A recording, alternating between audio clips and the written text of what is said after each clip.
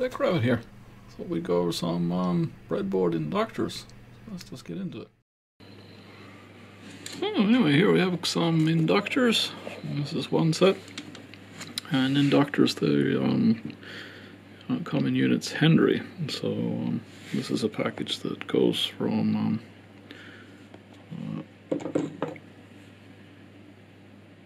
1 microhenry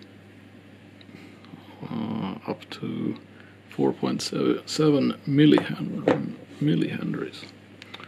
And then I have they actually look like this. They kind of look like resistors, so you could actually mistake them for resistors, except they're a little bit more bulky than resistors are. So you might be suspect on that. And then the color coding won't really match the classical resistors in all its forms, because it is color coded, but it only has 2 numbers in the beginning.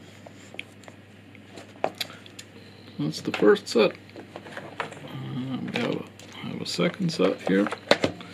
So like a stand-up size type. So this is a range from 10 microhenry up to 10 millihenry or so. And they're this more like stand-up style. The more visible core, as you can see here. So what I thought we'd do is we'd actually have a look at the structure of an inductor. And the best way to do it is to take one of the bigger ones apart. Let's see if I can get this protective cover off here.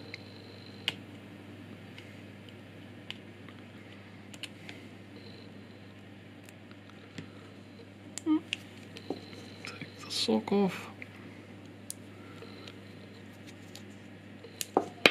Oh, oops. Oh, it has a protective sock. And then here's the actual inductor, and then it's what it is it's a ferrite core with wound with lots of wire. So if you would think that if this is 10 millihenries, then if you think of a 1 Henry coil, that would be quite bulky. So let's see if I can actually show the wire in this case. Disconnect that.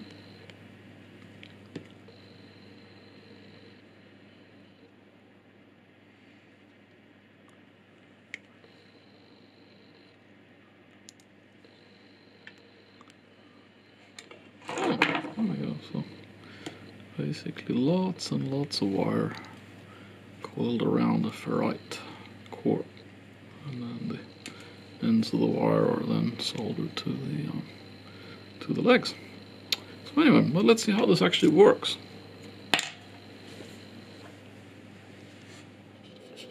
Oh, have a look at an inductor in action, and you're putting in a sinus wave at 50 Hertz, and what looks like is coming out is a sinus wave at 50 Hertz with about the same amplitude. I mean, the impedance of an inductor goes up with frequency, so you can count it by using a formula 2 pi times frequency times the inductance in henries. And let's see what happens if we increase the frequency to 500 kilohertz.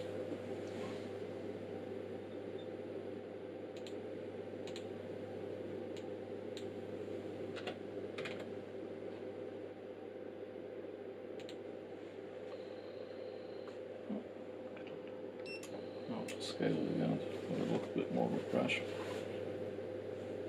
Oh, now we see that the signal gets attenuated as the impedance has increased. As you see, the scaling is also different, so it's now 1 volt per division. So if you want to really see the attenuation, we can actually set the division to the same. So I see that it's severely damp. So anyway, so let's see if we just as a reference and a reminder, we can have a look at what a condenser does, because there you actually have the opposite reaction to frequency, and basically what you do is you use the same formula but you just invert it to get the impedance back. So now I swapped over to the condenser. As you see now, the condenser actually has much less impedance in higher frequencies, so it passes nearly the whole signal. So let's see what happens if I make it 50 Hz now. Oh, oops, as you see, there's really not much of a difference because this is a 10 nanofarad capacitor, so it's not really going to put much resistance on the, or it won't have a very large impedance in this frequency range. But let's say if we put in a bigger capacitor, and see what happens.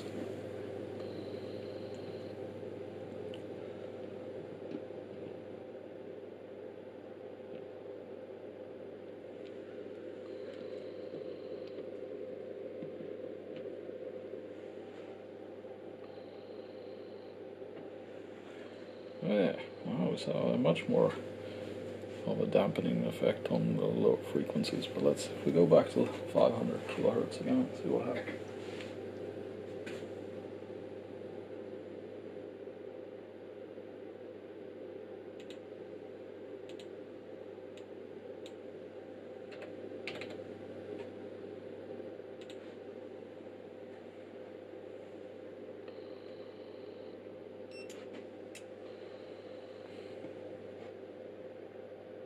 So now you see it's starting to let some frequency through at 500 kilohertz.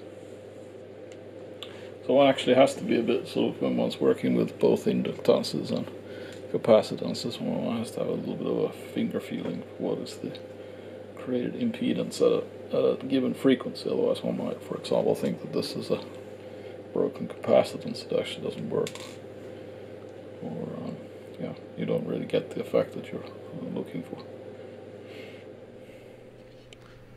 So anyway, I hope you found that informative. Please consider subscribing. Hit the like button.